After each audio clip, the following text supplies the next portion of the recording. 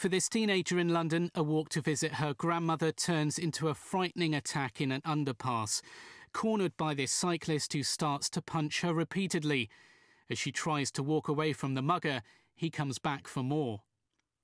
The daylight streams in as he tries to grab her bag, and at one point he takes a spanner out of his pocket and threatens to hit her. The plucky teenager fights him off, but he continues to hound her, having then punched her so hard she was bleeding from her ear.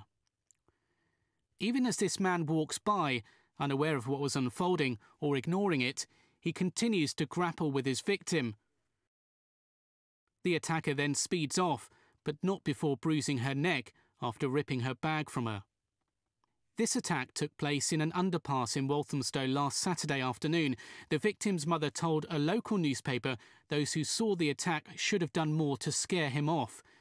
A couple with a pram apparently watched on as it unfolded. But then what would you do in this situation?